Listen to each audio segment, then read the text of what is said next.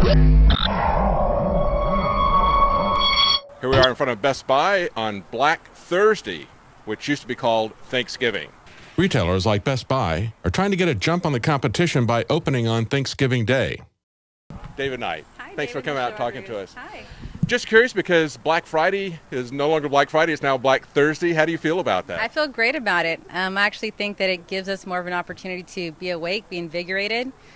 We definitely appreciate everyone coming out on this special day. They can spend it with us, get in, get out, go home, eat your leftovers. Is this the first year you've opened up on Thanksgiving, or is this something you've done previous years? This is the very first year we're doing the 6 p.m. open.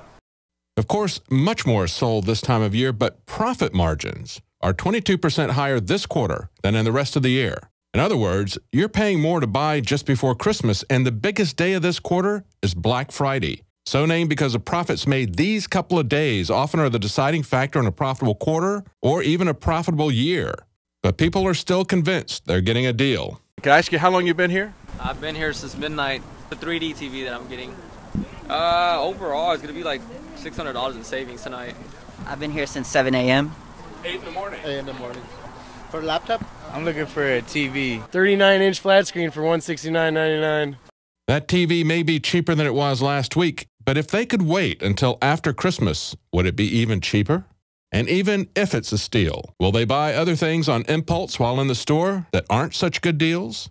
So you think you're going to be susceptible to just kind of impulse buying once you get in there if you're not really sure it's here? Or? I'm not sure. Oh yeah, most definitely. It's always just side, just grabbing. Yeah, exactly. Yeah, I will, for sure. Okay. Games. But the shoppers are convinced they're getting a deal, and the retailers are really pumped.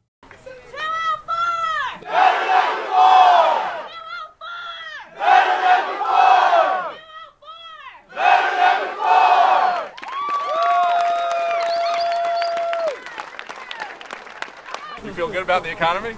Your job? It's maybe looking a little bit better, but Well, yeah. it's not too bad. Another impulse buy that you can't afford, just like Obamacare. But unlike Obamacare, you can return it if it doesn't work. For InfoWars Nightly News, I'm David Knight.